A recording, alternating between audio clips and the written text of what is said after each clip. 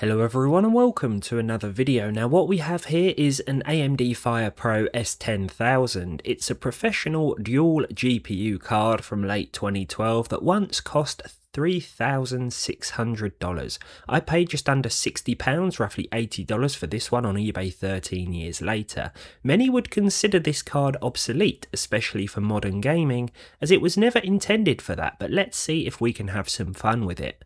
I've got a couple of things planned for this video and hopefully all will work out as intended, but let's start with a look at the S10000 itself. Architecturally, it's similar to the gaming-focused Radeon HD 7990. It has two 3GB Tahiti GPUs on a single board, requires two 8-pin power connectors, and has a 375W TDP. Unlike the 7990 though, which is more like two HD 7970s working together, the S10000 is more like two HD 7950s because of the reduced core count and clock speeds.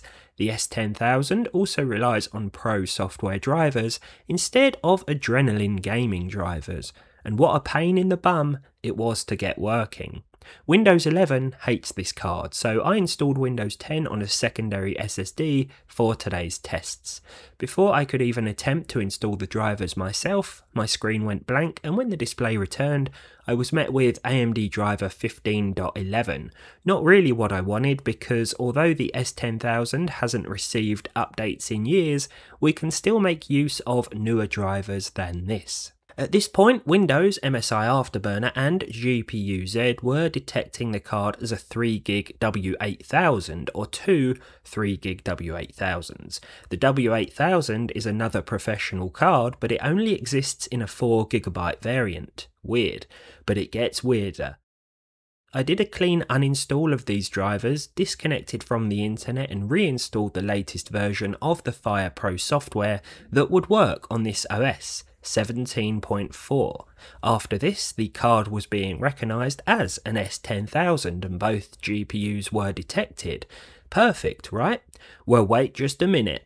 I opened up GPU-Z yet again, which also correctly identified the card this time, but when I clicked the Look Up button, it took me to a page that said multiple devices found. Here, the S10000 was listed, but so was this W9000X2.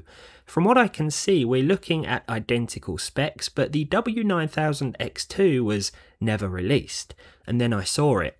This sticker.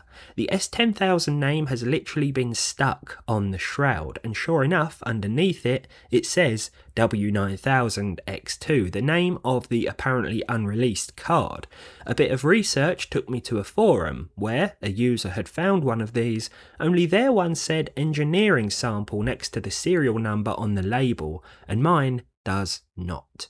I'm assuming that the S10000 was originally going to be called the W9000X2, but this ended up being changed just before release, and AMD simply used the plastic shroud that they had already made and just stuck an S10000 sticker over it.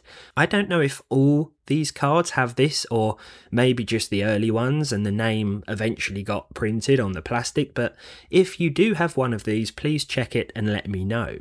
My card shares a BIOS with the release cards from what I found, plus it had the sticker on it in the first place, so unfortunately it isn't an engineering sample, but it certainly confused me during the initial setup.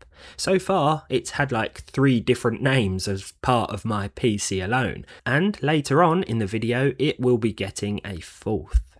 With this thing all set up, finally, it was time to see if we could play games on it. This was rather short-lived because I could not get the secondary GPU to work. Only one of the 2 GPUs on the board was actually being utilised. In fact, the other one was disabled altogether by default. There were no options to enable it from the driver software.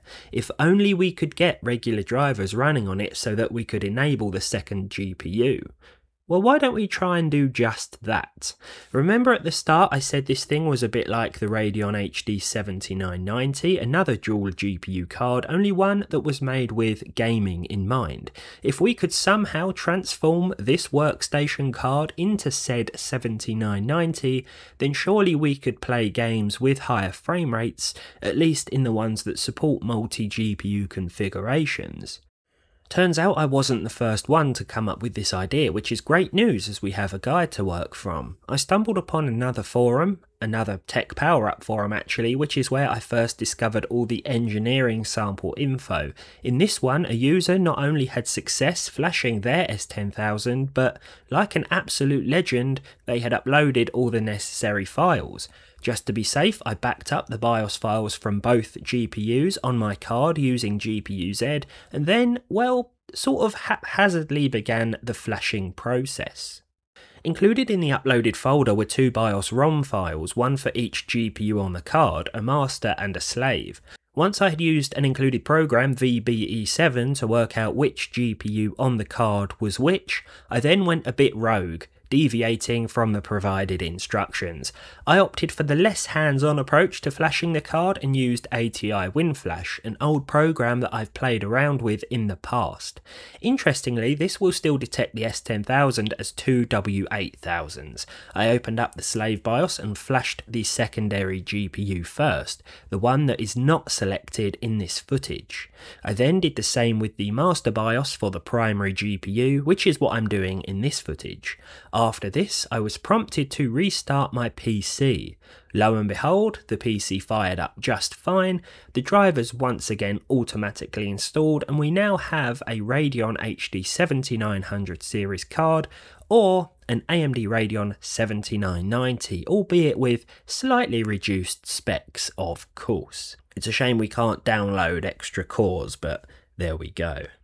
Please don't use this video as an actual guide, I was way too lax with my flashing attempt. I'll leave a link below to the Tech Power Up forum because it is very helpful. At this point, we can of course install actual Radeon Relive gaming drivers. 22.6.1 seems to be the latest that this card supports.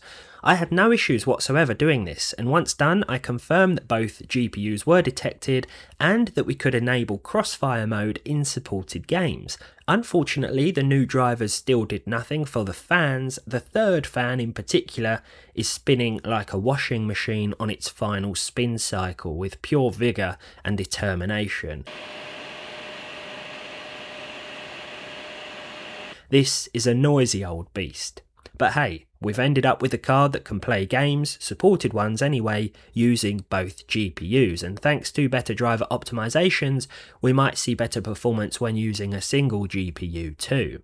So let's take a look at our custom or bodged 7990 in action. Now I've got to be completely honest with you, I did not think I was going to get this to work. I don't know why I used ATI WinFlash, I think I just saw it as the easy option here and I thought, hey, if all goes wrong at least I've got a nice card to sit on the shelf anyway and a nice story to tell. But I had read of some success elsewhere when using this program and I have used it before, so I was pretty confident that I could get it working successfully. We'll start with Crysis here. I didn't do any exact benchmarking today for the aforementioned reasons, but as you can see we're getting well over 100 FPS at 1080p with the high settings. Both cards are being utilised, scales really well here actually, and there were no major issues to report. I tried to set this log slide thing going. I've done this before where you push the logs down the hill, but unfortunately I got the timing all wrong and the enemies managed to get out of the way. In terms of performance initially here, yeah, can't complain at all. Really nice. Just the noise. You need earplugs for this beast, but you could also jam the third fan with something, but you're going to see higher temperatures, so maybe not a good idea. I then tested Crysis 3, which also supports dual GPU mode. It didn't work quite as well here, with a few frame dips and drops. At first I thought the game was capped to 65, but I turned VSync on and then off again, and this seemed to do the trick. There were moments where we saw spikes above 100 FPS, but it was a bit stuttery and we could do with some customization from within the drivers. I think a few tweaks here and there, and that's something that you are probably going to have to deal with anyway when using a multi-GPU setup, especially when testing games that came out towards the end of support for such technology. Games sort of got less and less optimized for Crossfire or SLI until it was phased out altogether, so you may experience a few issues and sometimes you might find that just leaving it disabled anyway is the best option. Grand Theft Auto 5, the original version or legacy release, also seems to support multi-GPU mode with some slowdown here and there. I left everything at the default profile. There were a few different crossfire options to select, but some of them caused horrible flickering.